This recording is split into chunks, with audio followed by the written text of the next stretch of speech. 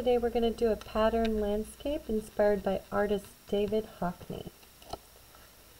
On your table you will find a handout that you will share with your shoulder partner. These are only suggestions, but everybody's landscape will have a horizon line where the earth meets the sky. Everybody's landscape will have sections. We'll be using marker and crayon today to add color and pattern. So let's begin. First you have to decide whether you want your paper to be landscape, sideways, or portrait, up and down. Today I'm going to do sideways. Each of these horizon lines are different in their own way. You can make your own or use one of these. You're going to fill up the entire paper from one side to the other side. And then you're going to decide how you're going to create sections. I'm going to do a diagonal wave. You want your sections to be kind of big because you're going to be adding texture. Then you need to decide what you want above your horizon line. Do you want a city, neighborhood? Would you like to have a sun or a mountain range? It is completely up to you. Use your imagination or combine some ideas.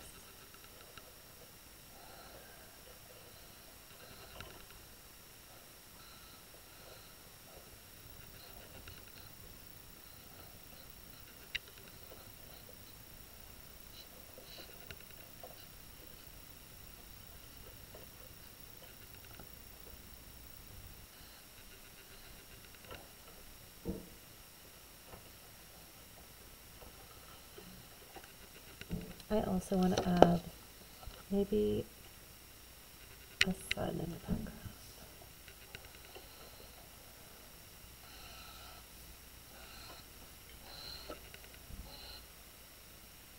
Okay, don't forget to write your name and class code on your paper.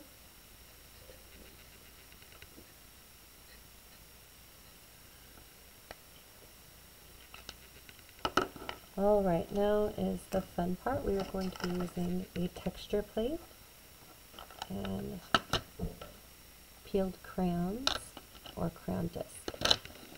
The most important part is for you to put it underneath your paper and hold your paper still so that it doesn't move.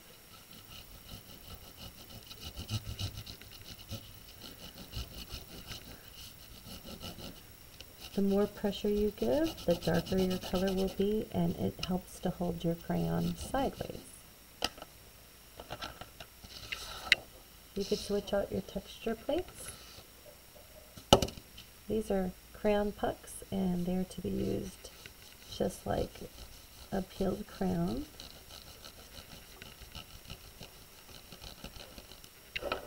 And I want you to create a different texture in each section, each large section.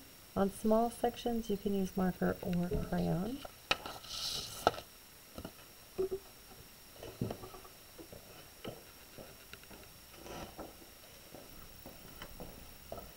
When you're finished, your work will look something like this. And you can keep it here or take it home with you. Enjoy!